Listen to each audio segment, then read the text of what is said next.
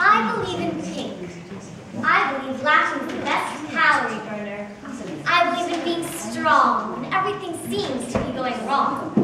I believe happy girls are the prettiest girls. I believe in miracles. Hello, my name is Audrey Hepburn.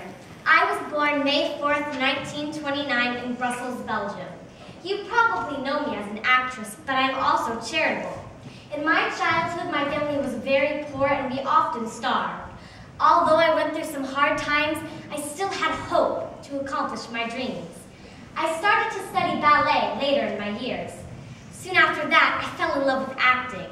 Then, in 1951, I made my Broadway debut in the show Gigi. My love for acting was so strong, I began to do movies. In fact, I'm one of the few people who won Grammy, Academy, Emmy, and Tony Awards. I decided to retire in 1988 in order to help children in Africa who were in need with UNICEF. I think that no matter how wealthy we are, we should all be treated equally. So I helped raise awareness and gave children hope for the future. I most embody the learner profiles, caring and risk taker. I am caring because I stopped my acting career to help children feel equal. I am risk taker because I took on challenging roles that nobody else was able to do. I hope you remember me as someone who helped children so they can feel the same as us.